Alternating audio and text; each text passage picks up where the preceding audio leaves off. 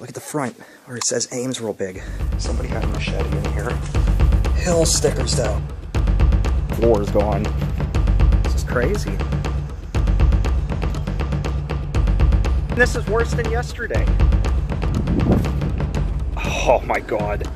Can't believe I was able to just walk right in. Check that out.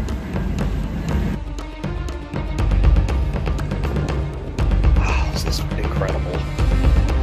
Wow. This is really Nate. What's up?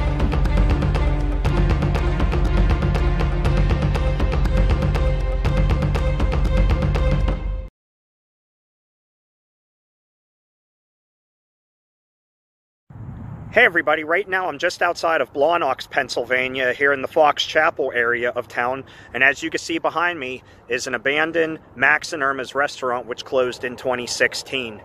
While I don't know a whole lot of information about the place as to why it closed, I do know one story that I'm thinking is true based on its Facebook page, which I'll tell you while we walk around it. So let's go and check it out. Alright, so here it is, Max and Erma's. This location, as I told you, closed sometime in 2016.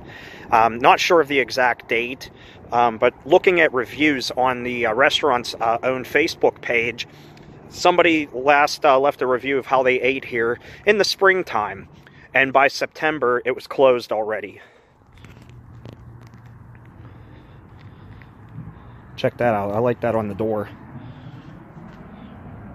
That's pretty cool. These windows they're kind of hard to see through. It's weird. It's like hurricane type glass. So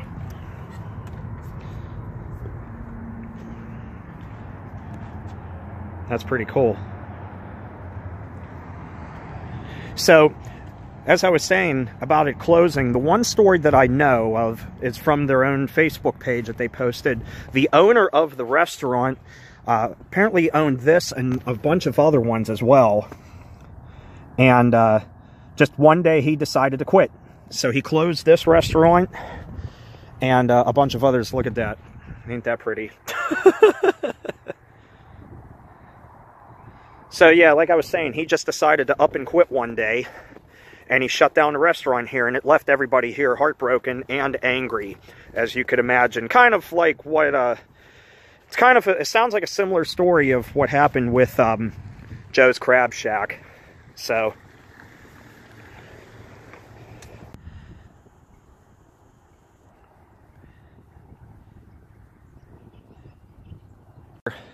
I'm not sure if they just up and closed like Joe's Crab Shack or not, or if they closed, like, you know, slowly, giving the employees a chance to move on to other jobs, you know, without just being out of a job in a blink of an eye, you know.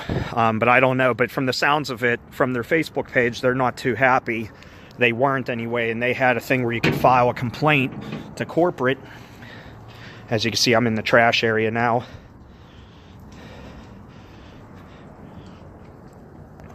A lot of garbage, Coca-Cola trays. Bread rack.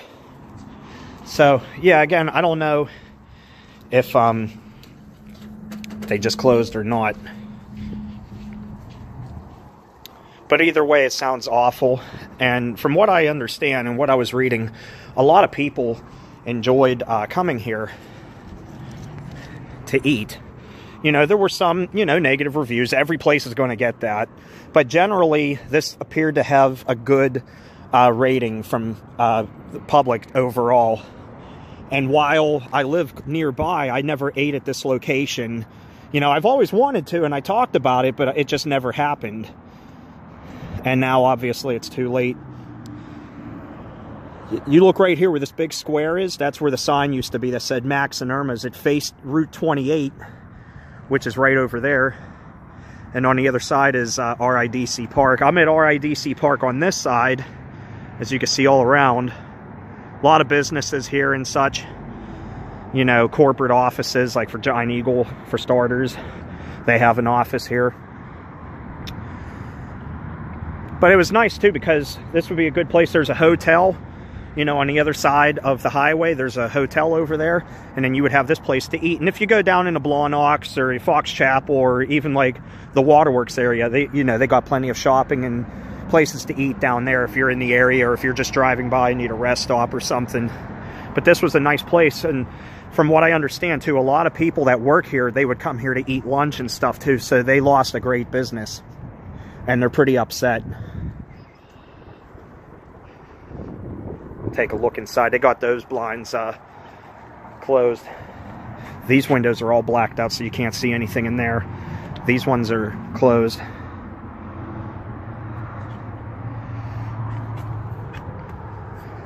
Doors are locked shut, as you would imagine. We'll go back. I saw some of the windows, like these ones here, the blinds are open so we can peek inside.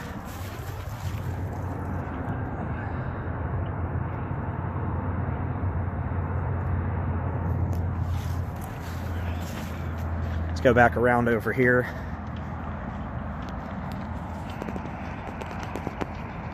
That car, I've seen it going through this parking lot a bunch of times. I'm thinking it's somebody who's practicing driving.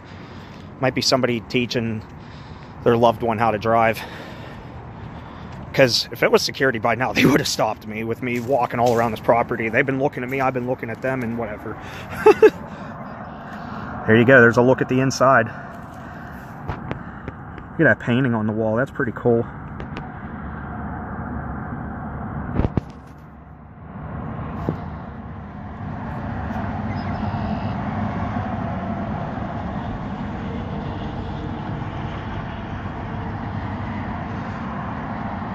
That's pretty sweet.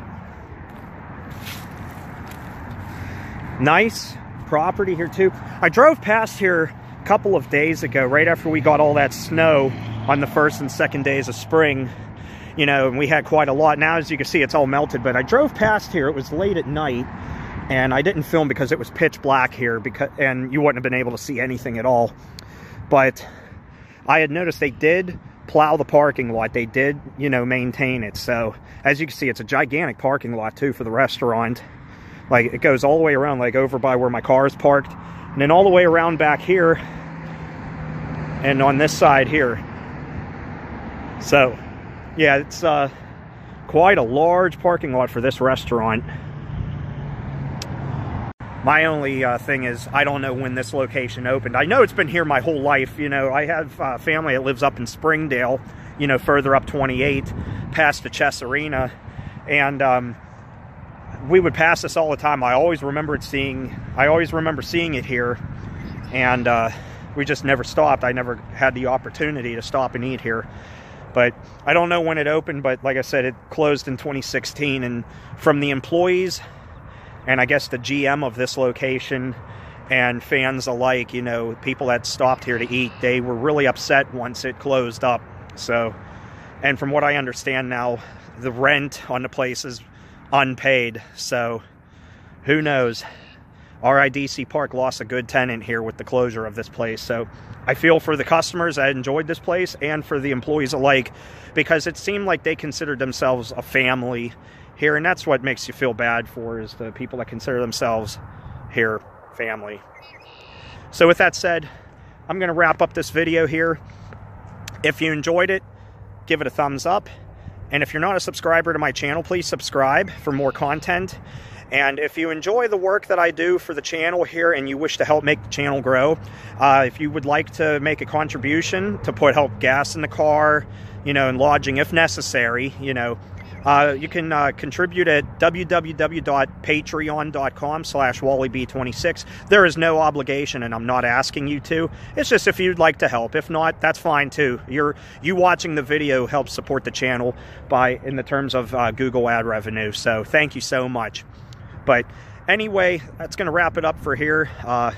It's a pretty nice day out, so I'm going to try and enjoy the rest of the daytime. And I will talk to you guys later. So take care. Stay awesome. Later.